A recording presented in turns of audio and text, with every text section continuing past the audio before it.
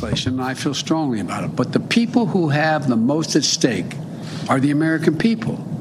So we need to stay focused on what these bills will mean to the people who are just looking for a little bit of breathing room, a fair chance to build a decent middle-class life, to succeed and thrive instead of just hanging on by their fingernails. It's about making sure we lower child care costs. It's about saying let's pay our child care workers more. It's also about understanding that a lot of these issues disproportionately affect women in the workforce, and we've seen as many as 2 million women since the beginning of the pandemic have to leave the workforce, and we want to do everything we can to protect everyone, knowing that we can do more, we can build back better. The president and vice president released 2 separate videos today doubling down on the need to pass their Build Back Better Act, otherwise known as the Reconciliation Bill. The vice president emphasized the cuts to child care costs for families after her visit to a child care center in New Jersey on Friday. Today, the Poor People's Campaign marched to the Capitol to help put a face on who the plan would benefit the most. Low-wage essential workers joined the group and gave their own personal testimonies of how poverty and low wages have impacted them. They also brought signed petitions with the names of more than 100,000 people who are demanding Congress pass the bill. Bishop Barber's group did not meet with the president today, but did get to meet with White House aides, the president, and members of the House of Representatives.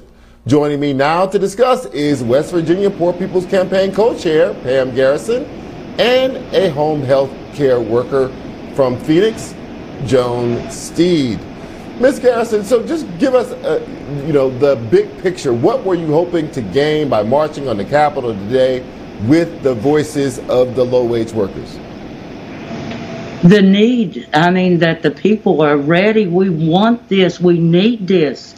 The Build Back Better would help lift up so many people and bring them out of poverty. And this isn't about a black issue or a white issue. We're Americans. This is an American issue. We haven't invested in our country since the industrial age. It is past time that we invested in us, the people. You invest in the people, and we'll get this country back going. We're not asking for a handout. We're asking for a hand up. We're asking for just a fair chance, a fair wages. The Build Back Better plan, and we don't want it skinny down. What it is now is what we need. Right. Ms. Steede, I would like to, tell us how the Build Back Better plan would help you believe, in your life right now. I care for people whose grandchildren make more money at Starbucks than I do. And I'm caring for someone who's terminally ill under hospice. They need care that is above the normal care. And yet I get paid the same wages as someone who works in fast food or mops floors. And I don't think America knows the impact this bill will have. If the children are cared for and the women and men who work can afford daycare, then America will get back to work, will begin to prosper, and we'll see things change. Any industry, like the home care industry, where I come into your home and I care for your family member, during COVID, it is life and death. I'm putting my life on the line. And to see child care get financed, to see women paid the wages they deserve. We all know that the majority of people coming into your home and caring under health care is going to be a woman, and she's going to get paid what America feels she's worth. We're worth more than what we're getting paid, and that's what Build Better Back will do. It'll pay people what we deserved 10 years ago, 5 years ago, but we'll take what we can to get caught up. America's 10 years behind on wages. We need to move forward. They've made a plan. Let's follow the plan. Let's improve America.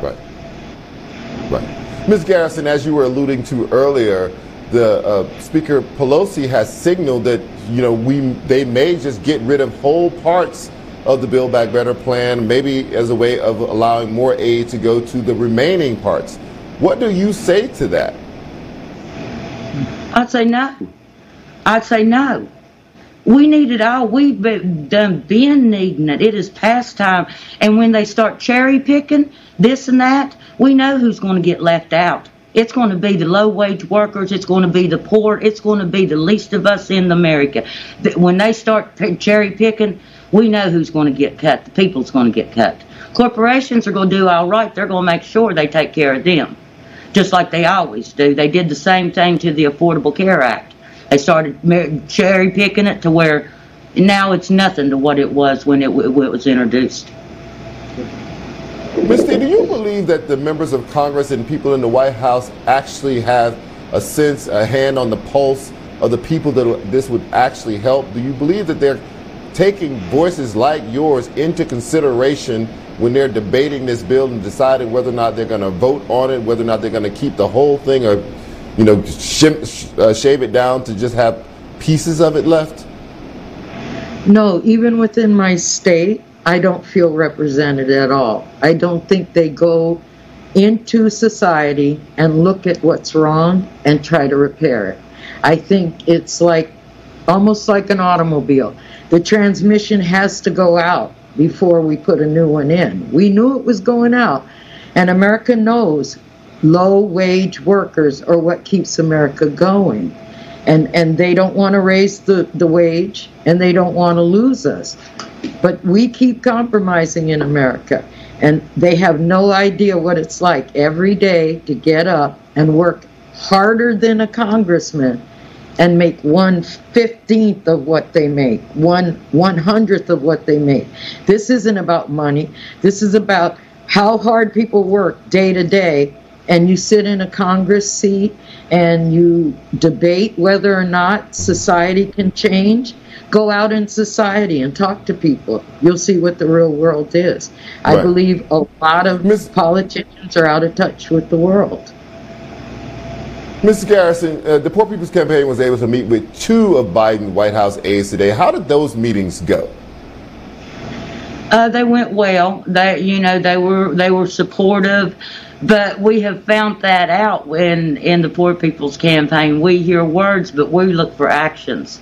We want more than just pretty words. We want to see the actions behind those words. The Build Back Better plan has, in my state, we're one of the poorest states there is. We're the last on the list for education. We're pretty much last on the list for about everything. And then my senator's standing up there telling me, well, I should be happy I'm surviving. I don't need a 15 minimum wage. I can survive on less than that. I can make do. He looks down his nose at us from his yacht and tells us, oh, I know where you're coming from. I'm on your side. And then he goes on the floor and does just the opposite and tries to cut everything that's for the people plumb out of it. You're not representing me. You're not representing our state. You're representing your dark money and your pockets. And we know it. And we're calling him out on it.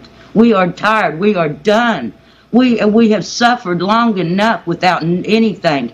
And we want the Build Back Better plan. We want the reconciliation. We want the security of our vote. We want it all together, not piece by piece. We want it all.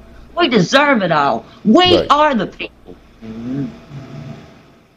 Pam Garrison and Joan Steede, thank you both for joining me tonight. I really appreciate your time.